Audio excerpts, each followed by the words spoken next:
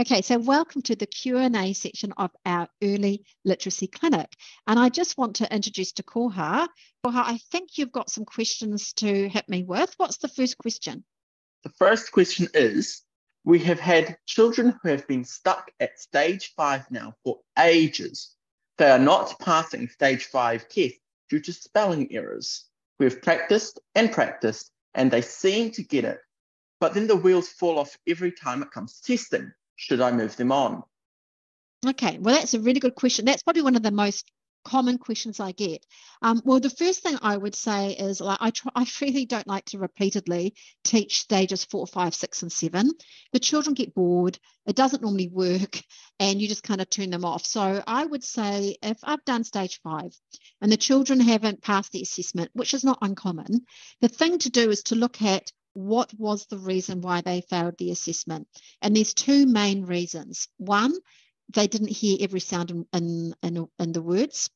Or two, they didn't know the consonant digraphs and trigraphs we've taught them in stage 5. So it's either going to be one of those two, or maybe it's both.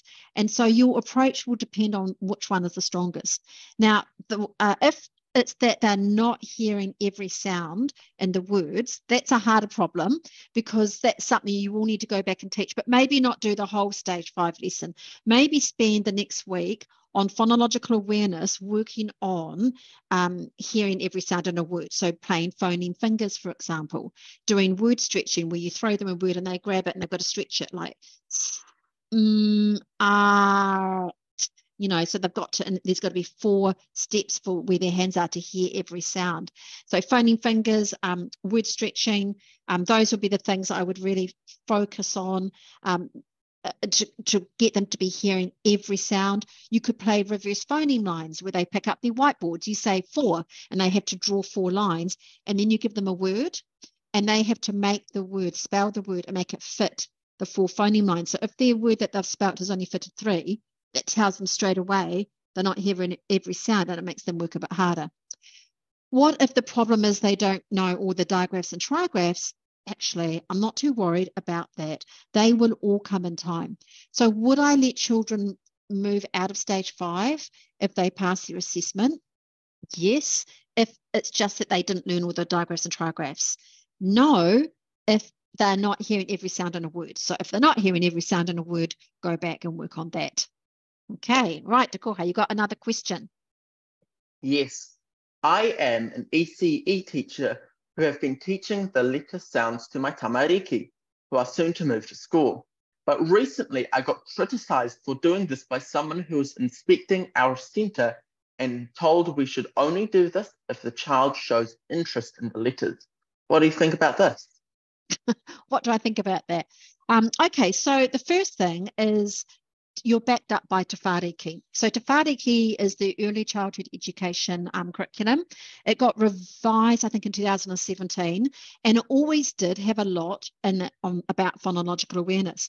But what surprised me when they revised it is they actually, I think it was goal 4 under communication, they actually included teaching children the letters and that of their name, and getting them to recognise their name and recognise letters. So you are actually supported by tamariki to do this, and tamariki didn't say only if they're interested, but of course it's ECE, so it's not a make or break. I'm not particularly worried if children start school and they don't know their letters. I can teach that easily and quickly. What I'm more worried about is their phonological awareness. So if you feel that you've nailed the phonological awareness and they've got that in place, I would be up for teaching children, 4.5-year-olds, transition to school. I would be up for teaching them their letters as long as they have that phonological awareness. But as I said, you are backed up by tamariki. Got another question to Koha? Sure. I am a new entrant teacher. I'd love my children to come to school with more phonological awareness than they do, and it's pretty poor. How can I explain this and get the contributing preschools and kindy on side? I mean, that's all down to relationships, isn't it, really? The relationships you have with them. Do you know them? When I taught initially, when I came back to Christchurch, New Zealand, from in the UK, I was teaching at St Albans School. And one thing the AP used to do there is once a term, she would organise an afternoon tea and invite the local kohanga, kindy and preschool kaiako to come along so that we would get to meet them and get to know each other. And I think that is such a great idea, because we should be like this with our lovely colleagues who teach the students before they come to us. Often we don't even know those people. So that's the first thing, build relationships. And then the second thing she would sometimes do is, when they were sitting down and we were having our cake, she would make me stand up and talk about phonological awareness and those opportunities we're able to be creative because we were doing these social things with the ECE teachers. So I think that's a good thing, if you can have a relationship with them and those conversations with them. Now, you know that I run courses aimed at ECE. I have a developing phonological awareness course and an early phonics course as well, but really it's the phonological awareness. Tell them about it. I have lots of ECE teachers do my courses, and everything I teach is backed up by tamariki. The thing you'll just have to be sure about is that they're not confused about what phonics is, because it is true that you might get some pushback if the ECE teacher thinks that phonics for under fives is about lining them up in rows and banging the alphabet into their brains. That is not phonics. That's not what it's about. It's about phonological awareness. And what they'll probably find is some of the things they're doing are exactly this. It's phonological awareness, but they didn't see the link, and maybe they didn't teach it systematically. And that's usually what ECE teachers say when I have those conversations with them. So yeah, talk to them and see if you can build a relationship and have those conversations. You've got another question? Yeah, we've still got time. You've got another question there, Takoha. On your course, you talked about set gifts you give to children when they are little to help develop their phonological awareness. What are the gifts? Oh, yes. Okay. So these are like set presents I give my whānau or my friends if they have children to help develop phonological awareness. So I'm known in my family as the book giver. So all my nephews and nieces, they know they always get books for me at their birthdays, but there are set ones that I have for the first 5 years, and thereafter I choose books according to their interests. So the first book is that I give them is Harry McCleary on the day they're born. I try and get round there the same day if I can. My children all had Harry McCleary when they were born. And the good thing about reading to babies, and the best way to do it, is to lie on your back on a double bed and have the baby on their back and have the book above your heads.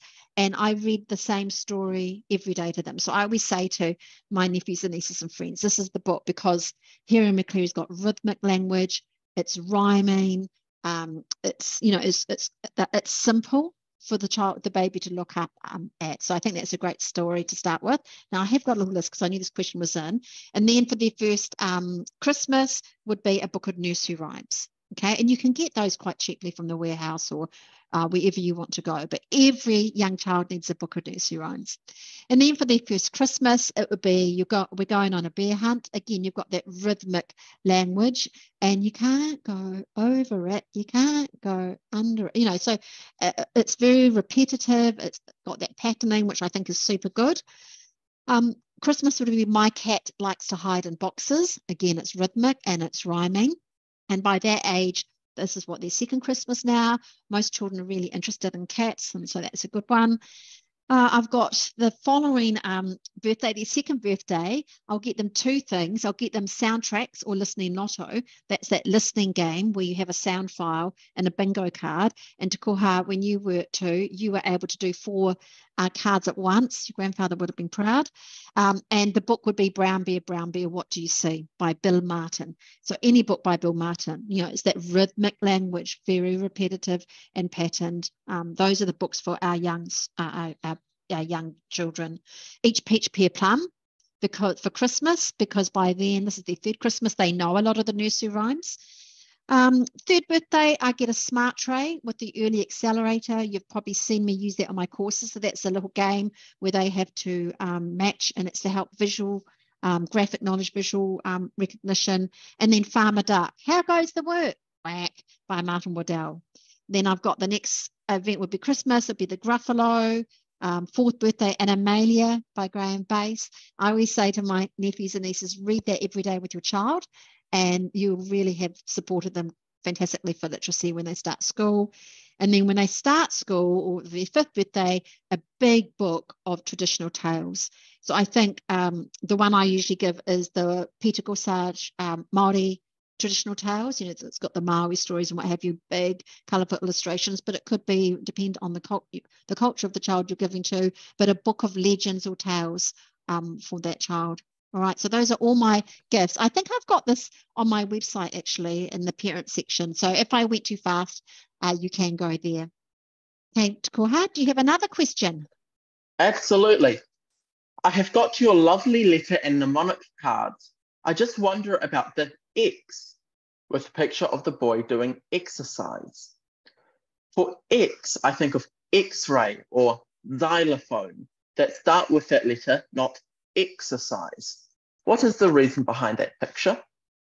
Okay, so that's just because there is no word where X is the first sound. So there's no word. So I had to use the picture for exercise, and so it's e, there's an e, a short vowel at the start, X, before you get to the X. But if you've downloaded my mnemonics, which is free to download from my website, for the X card, I have got a little note there explaining that when you teach that letter, it's the one letter. You don't ask the question first sound.